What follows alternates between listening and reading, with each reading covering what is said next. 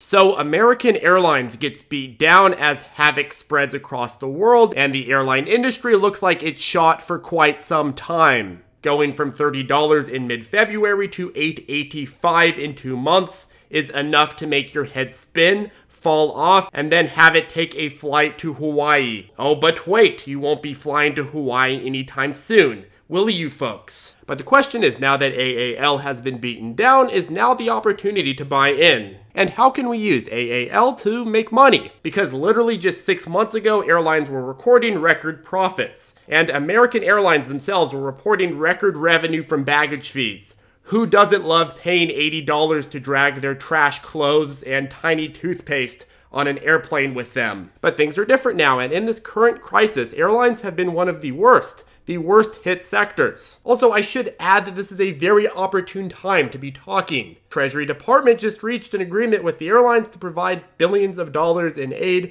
and this news was factored in as I edited this video, and it ran up about 8.66% to $12.96. And in the case of American Airlines, even though we have had some slight attempts at recovery, we are still trading near all-time lows. But having said just that, we know that eventually tourism and the airline travel industry will come back. And if it does eventually return to the level we were at just 2 months ago, that would be a 300% return. So is now the time to buy American Airlines and hop on the plane to that beautiful, beautiful recovery? Well, in this video, you're going to be learning just that.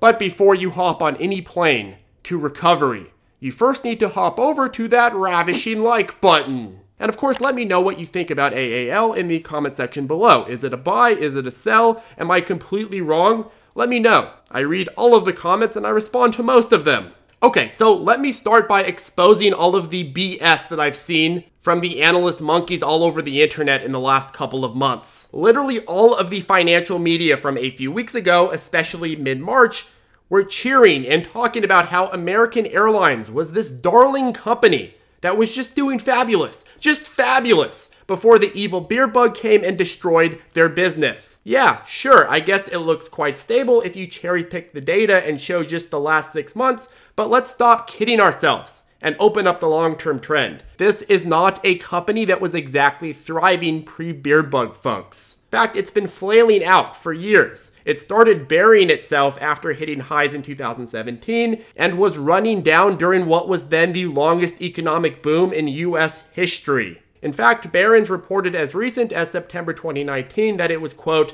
finally ready to take off. You see, the final quarter of 2019 and going into 2020, that was when American Airlines was supposed to redeem itself. Ha, ha, ha, ha. And it's not like the airline sector as a whole was doing bad during these last 3 years that AAL suffered. In fact, United Airlines hit new highs just in 2019 and was very strong on a consistent uptrend through this very same period. Delta, same thing, new highs in 2019 and strong overall uptrend despite fluctuations. So this theory that American Airlines was some sprawling company pre-beer bug is nothing short of a child's fantasy. But it is also true that AAL's demise was rapidly sped up by the beer bug. So the question of whether or not AAL will be a huge winner when this beer bug fades away is legitimate. And much like I said last week with Carnival Cruise, the question isn't will demand come back, but rather will these airlines survive to meet that demand? And with government intervention, it seems that the government will do whatever it takes to keep them in business.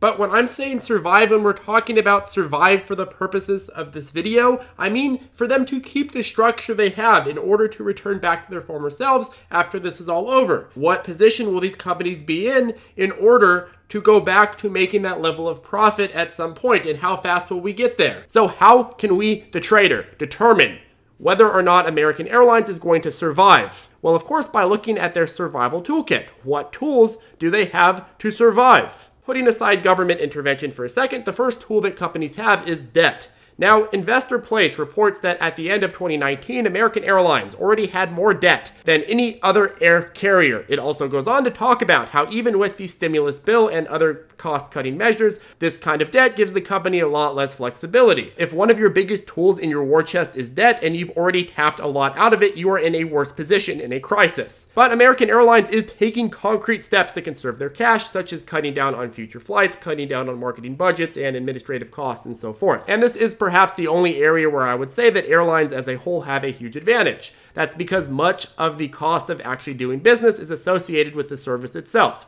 So if you don't provide the service, a lot of the cost evaporates, but you still have massive amounts of jobs and payrolls to cover. And this is where the government comes in, because airlines, including American, are being offered direct payroll assistance funding in the form of grants, which is helping prevent furloughs and promises a faster recovery. Think about it, if they have to go and cut all of their workers, then it's going to take time to rehire, retrain, and rebuild the company. But the next factor, and building off the last point, is the government's role in this and how much government intervention is going to be needed to save AAL. Unlike the cruise sector, the airlines are part of a stimulus package with the goal of keeping these companies afloat as long as necessary. However, because of American Airlines' financial standing, the terms of the stimulus deal aren't going to be as favorable to them as compared to, say, the other airlines, because remember, AAL is the ugly duckling amongst the airlines. Now, since the government is opting to issue loans to the airlines instead of flat-out bailouts like what happened in 2008, these terms mean that airlines will have to repay them and give up some equity in the form of actual shares.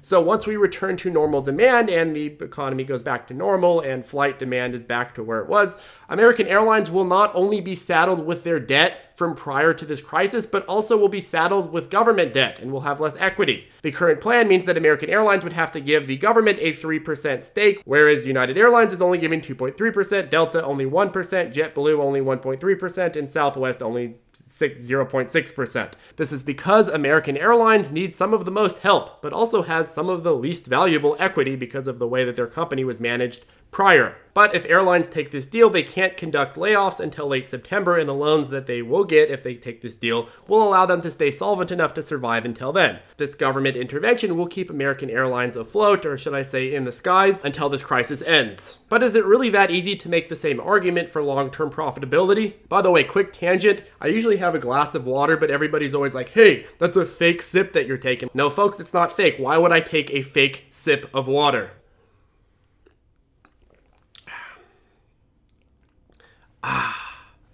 But anyways, getting back into it, is it really that easy to make the argument for long-term profitability of American Airlines? Well, when demand comes back, American Airlines will be saddled with more debt than ever. And it will still likely be one of the least efficient airlines in terms of capital expenditure, and at best, if it's able to weather this crisis, it will probably return to this long-term downtrend anyhow.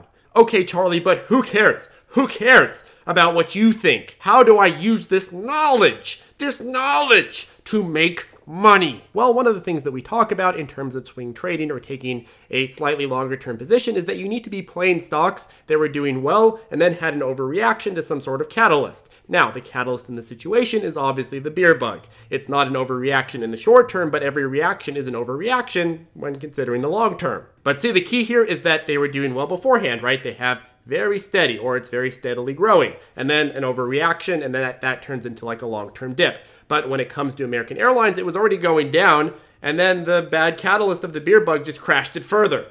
So when it returns, it's returning back to a downtrend. For example, once the beer bug fades, Delta and United will have that solid uptrend to return back to. But American Airlines, on the other hand, has a solid downtrend to return back to. So in order for American Airlines to be a great trade long term, it'll not only need to overcome the hurdle of the beer bug, but also overcome the hurdle of making itself an actually good business. It needs to come up from being an ugly duckling. And while there's no doubt in my mind that American Airlines will return some of its share value, there are also just much better opportunities out there. One of the things that we always talk about is always trading like a spoiled brat, only taking the best setups. And with American Airlines, this is just not one of the best setups. Why do you need to settle for something that is subpar? It's funny, a lot of traders have like all these huge houses and cars and like fancy gold watches that they show off in their videos. But me, I have artisan water. Waha!